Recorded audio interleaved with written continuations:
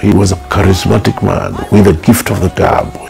He spoke damn well when he addressed a public meeting. He could electrify the crowd.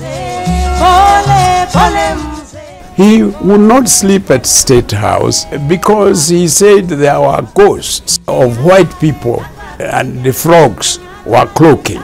He thought they were saying he shouldn't be there. Kenyatta legacy left the country on the right track.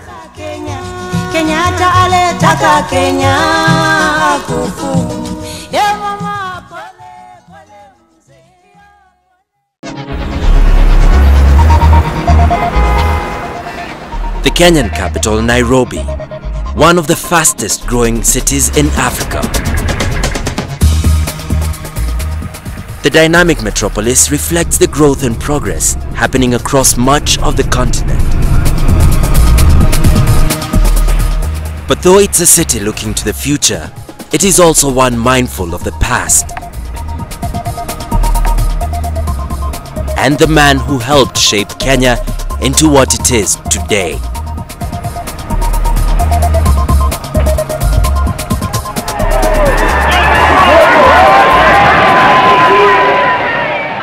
It only remains for me to present to you, Mr. Prime Minister, these constitutional instruments which establish Kenya's independence. December the 12th, 1963, and Jomo Kenyatta, then in his early 70s, becomes the founding father of the Kenyan nation. He's down in history as the man who won his country independence. But to millions of Kenyans, then and now, he's simply called Mzee. When a man becomes older and older, particularly a wise man or a leader, he's a Mzee. In fact, sometimes they even used to call him old man. To Europeans, that may sound very bad when somebody calls you old man, but not to Africans. It's a term of respect. In a presidency spanning 14 years, Kenyatta was an icon to his people, well known for his distinctive personal style. The leather jacket, I would say it was his political trademark. Every time there was national political celebration, he would come in that leather jacket. That was his symbol. And a very big ring, and very nice carved walking stick, and a fly whisk, of course. His fly whisk, for example, was a gift from Ethiopia, from Haile Selassie, the emperor. It's a sign of authority, it's a sign of peace. When you do that, you're telling people peace. Today, Kenya is thriving, as is Kenyatta's legacy. But nearly 50 years after independence, the country is a very different place to the one he grew up in. For first as a protectorate and later as a colony, Kenya was then ruled by the British. When the white people came, they decided to make the African a kind of a servant, the servant's class. And anybody who asked for independence is shot. It was not officially called apartheid in this country, it was called the color bar. And the color bar made white people citizens number 1, Asians citizens number 2, and the Africans were citizen number 3. Men were given what they call kipande, identification card, which was put in a metal box, and then it was hung on their heads, so that it looks like a dog's tag. The young Jomo Kenyatta was among those unafraid to speak out against these injustices. Born in Gatondo in Kenya's Central Highlands, his family was part of the Kikuyu community, the largest of Kenya's 40 or so ethnic groups. From the start, he showed resolve and initiative. He paid for himself to go to school by working as a houseboy for a white settler. In the 1920s, he entered politics and went to Britain to lobby for his country and further his education.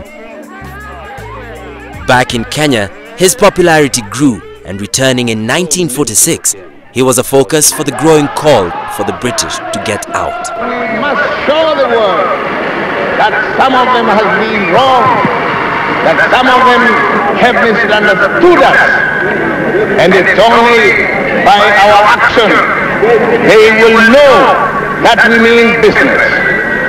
A lot of people championed that cause, but the one person who brought that movement, gave it the blood, the stamina, if you like, the strength that stretched across the country and made it a real nationalistic movement, was Jomo Kenyatta. He was a charismatic man with a gift of the gab. He spoke damn well when he addressed a public meeting. He could electrify the crowd. So it was natural that every Kenyan just loved him. The early 1950s saw the rise in Kenya of the Mau Mau, freedom fighters ready to use violence as a means to an end. In response, the British declared a state of emergency in which tens of thousands of Kenyans were detained or killed. In October 1952, Kenyatta, now in his 60s, was arrested and accused of managing the Mau Mau, a charge he always denied. He was sentenced to 7 years hard labor. On his release from detention in 1961, his resolve and following were even stronger. Kenyatta was overwhelming as a speaker to his people. I remember once I saw him speak about independence mainly for Kenya, and of course this was bad news for the settler who insisted that Kenya will never be independent. When do you want independence for Kenya? Today. To the settler, he was a devil. There's no question about that. He's Satan incarnate. But post-World War II, the British Empire was shrinking fast, and by the early 1960s, Britain was making plans to pull out. Kenyatta's party won elections in Kenya in 1963. He became Prime Minister, and the path to independence was paved. This is one of the happiest days of my life. But while Kenyans were thrilled with their new leader, the British white settlers were less so. Everyone was shit scared, if I might say, of what was going to happen to their easy way of life. The white settlers requested a meeting with Kenyatta. That meeting took place in a hall in Nakuru. And the white settlers who were in Kenya that time, many of them were there. The hall was full. Dr. Njoroge Mungai, then in his 30s, was one of 4 government advisors Kenyatta took with him. Our advice at that time, this has never been told before, was that we don't want these people to stay. We want them to go quickly. When you tell them, give some kind of notice for them to know that the land must go back to the people. He said yes, yes, yes. So we went there and we sat down. Then President Kenyatta started talking. Well, we expected to hear this mentioned when they had to leave, but that's not what we heard. I think some of you have been maybe worried what will happen if Kenyatta comes to be the head of the government. Well, now let me set you to rest that Kenyatta had no intention whatsoever to look backward. We are going to forgive the past. That speech was a very good one. He says, stop, look, calm down, boys. I'm not going to slit your throat. If you behave yourselves, and don't throw your weight around. There's a future for you here. That's not what we thought he was going to say. But the meeting went off very well. And they asked any questions, he handled them beautifully. We admired him. But still, he didn't say something that we had asked him to say. So when we finished the meeting, we went back to the small room just to discuss with him. Well, Mzee Kenyatta said, yes, I listened to you very carefully. I listened to your advice very well, but I did not accept your advice. If you look at it now, it was a very smart and a very wise way of doing it. We were men in a hurry, youth in a hurry, and we wanted to see them get out and get their notice. But he was much wiser than us. Tolerance and cooperation were the hallmarks of the new Kenyatta presidency. He coined the phrase Harambe, meaning let's pull together, and it became a national slogan. But though he'd invited the white settlers to make Kenya their home, he found it difficult to think of State House, previously the British seat of government, as his. He would not sleep at State House because he said there were ghosts of white people. He said that he couldn't sleep because there were ghosts of white people and the frogs were cloaking. He thought they were saying he shouldn't be there.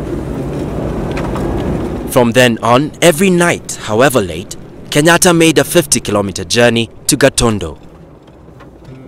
As well as being his birthplace, it was now the location of the home he shared with his wife Ngina and their 4 children, Christine, Uhuru, Anna and Muhoho.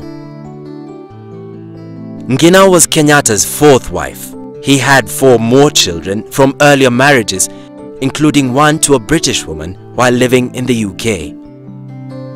As a father and as a husband, he embraced traditional values. He liked his wife to look like a Kikuyu wife, not too anglicized or westernized. Trousers at the time here were not worn have just very recently been taken over. They were going to go for the inauguration of the Air Force, and Mama Ngina, looking for to look best, wore trousers, and the Mzee did not like it. Oh yes, I think she changed, yeah. At heart, he was still a very sentimental Kikuyu person, and loved in the evening nothing more than to have dozens of women chanting away in their tribal songs, night after night after night. He loved that sort of thing. When it came to his country, however, Kenyatta was modern and progressive. Under his leadership, the infrastructure grew and the economy prospered. As soon as independence came and Kenyatta government was formed, I think it was as if the whole world was waiting for it. A lot of investors moved in. The economy was very, very lively. I think his leadership really spearheaded the economic development. In building this new nation, Kenyatta had an overriding priority. Number 1 for Kenyatta was education.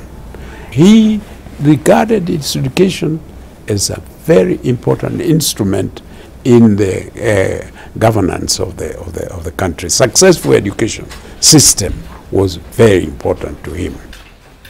In 1966, the Jomo Kenyatta Foundation was set up. Its mandate, to use proceeds from the sale of textbooks to pay for deprived children to go to school, continues to this day. Nerias, come and demonstrate to us how to construct a perpendicular bisector of the line AB. You first construct a lane. Thanks to the foundation, 15-year-old Nelius Wangare is now studying at a girls' boarding school in Nairobi. Her ambition is to become a chemical engineer. You make another suspended arc over here. Without the scholarship, she'd have little chance of achieving her dream. For her mother is a single parent and her home is one of the city's biggest slums. The Jomo Kenyatta Foundation has so far educated approximately 15,000 Kenyan needy and bright students in the Kenyan public secondary schools at an approximated cost of $6.25 million. The students are poor, orphans, destitute from all over the country. We also cater for the disabilities. I think if it were not for the Jomo Kenyatta Foundation sponsorship, I don't think that I could first have gone to secondary school. Maybe I could just have been left in the village roaming like some of my friends there, because my mother could not have afforded the fees to take me to a secondary school. I think that the Jomo Kenyatta Foundation sponsorship have helped me a lot. As well as nurturing his new nation, Kenyatta was successful in forging links abroad. During the years following independence, he regularly played host to visiting dignitaries and heads of states. Prince Charles, Princess Anne came here and they wanted to see him at home. I was foreign minister then, so I took them to Gatundu, his home, and they sat there in an African setting, all of them being very comfortable, talking, laughing about their own country, about this country, and they also felt quite happy. He was able to adjust to anybody. He had a wonderful sense of humor.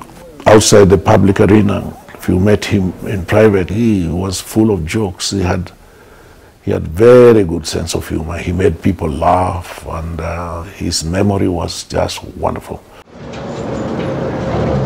On other occasions, however, Kenyatta could show a different side.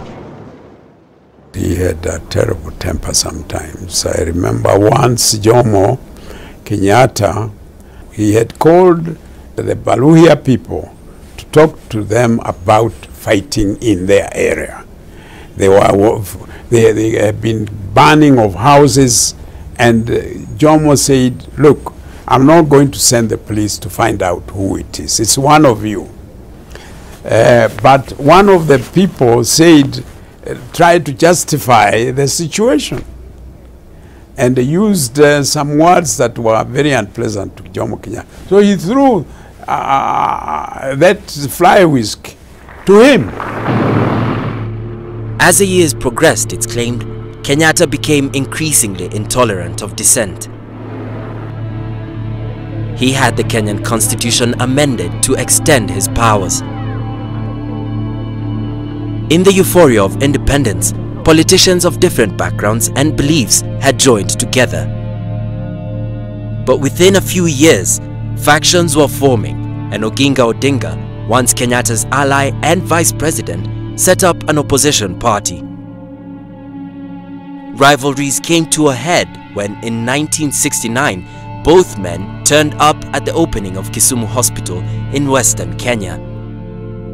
The crowd, mainly Odinga supporters and members of his ethnic group, the Luo, began heckling Kenyatta. A scuffle broke out in which, on the main dais of these VIPs, somebody threw a chair in Kenyatta's direction. Well, Kenyatta obviously was very well prepared, and so were his people, for trouble. And trouble then began in a serious way. There was an awful lot of shoving and pushing. There was a lot of noise that was being made, and the voices were drowned. And of course, it was the duty of the police to protect and keep peace. The bodyguard of Kenyatta surrounded him and started firing outwards in a general kind of way. It was terrifying. The main crowd were about 100 meters away, and they started shouting anti-Kenyatta slogans. And Kenyatta somehow managed to get the microphone back and started to insult in a very salty way the Luo people in general. And on the VIP standstill, Odinga kept shouting back at Kenyatta. So it was a very, very explosive situation. At least 10 people died in the shooting. Just days later, Odinga's political party was banned, turning Kenya effectively into a one-party state, and Odinga himself was arrested and detained. Kenyatta, by now, was nearing the end of his second presidential term and approaching 80. Because the constitution had been changed so much, it gave Kenyatta the powers to detain without trial. And that showed clearly what kind of a despot he had become, an intolerant despot who could not tolerate any form of opposition.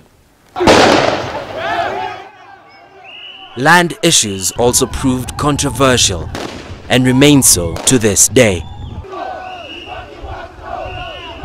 They were cited as factors in violence in Kenya following elections in December 2007.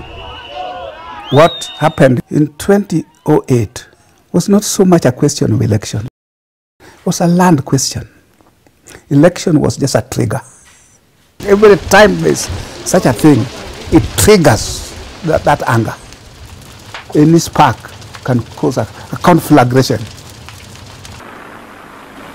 To blame, some believe, were corruption and ethnic bias in the resettlement of land previously held by the British. I have to admit that the exercise was not as straightforward, it was not as successful, it was not as good as it should have been.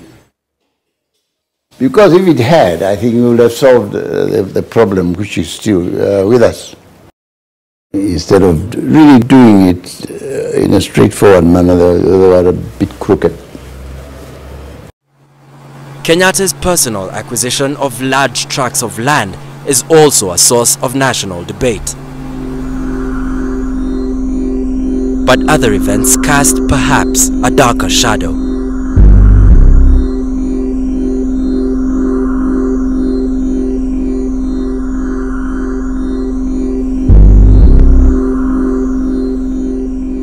In July 1969, Tom Mboya, a politician tipped by some as a contender for the presidency, was gunned down in Nairobi city center. His death came 4 years after journalist and politician Pio Gama Pinto, an opponent of Kenyatta's government, was shot at close range. And in 1975, Josiah Mwangi Kariuki, another politician who challenged the regime, was also assassinated. I would like to exonerate Jomo Kenyatta himself from being instrumental in the assassination of Tom Mboya, Pio Gama Pinto, and J.M. Kariuki. I don't think Jomo Kenyatta was instrumental. Jomo Kenyatta was getting old. He was not even really running the show. By the time of his death, he was just a respected old man. His health towards the end, about the last 4 or 5 years, was not good, because sometimes he could not fulfill his official duties, although he made every attempt to come out of. Sometimes he just stayed at Gatondo or went to Mombasa, and we will not disclose the reason. Sometimes he could not walk properly, and sometimes he couldn't read properly, and sometimes he couldn't think properly. A few people around Kenyatta took advantage of his senility, and given that he was the president, and a very active president as such, everything must receive his stamping. They used to make him stamp things that were not really properly done. A few of his own people around him. And that, I think, was unfortunate. In August 1978, now in his late 80s, Kenyatta invited his entire family to a reunion at his house on the Kenyan coast. A week and a day later, he died in his sleep.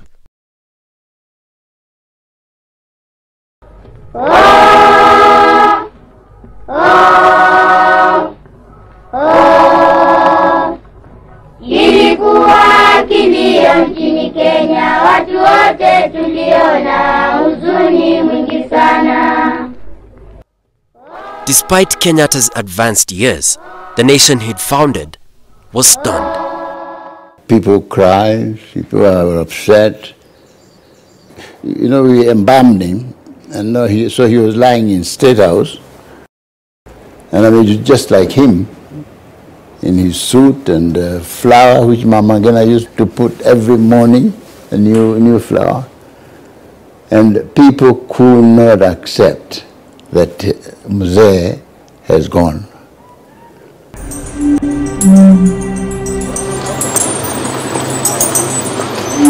Jomo Kenyatta's legacy was, or still is, that Africans in Kenya could rule themselves. He broke the colonial legacy. He persuaded people that they could rule themselves, and those who were in doubt, he ruled them and showed he could rule them with justice, and they could develop into a new country. Today, we have a lot of doctors around. Today, we have a lot of engineers. Lawyers, you don't have to count them. There are so many. And all that in a relatively short time of less than 40 years. Kenyatta legacy left the country on the right track. He left a very good foundation. It keeps Kenya going even today. Otherwise, there are occasions that have come. If there was not a firm foundation like that, Kenya could have disintegrated. It has not, and it is not going to, because of that good, firm, strong foundation that the father of this nation created. When he allowed tribalism to get out of control, and when he allowed corruption to get out of control, the old man was getting older and probably not in full control of his mind. Because the Jomo Kenyatta, who was free, independent, thinking Jomo Kenyatta, was willing to sacrifice himself for the sake of this country. And I think we should remember him as a great man.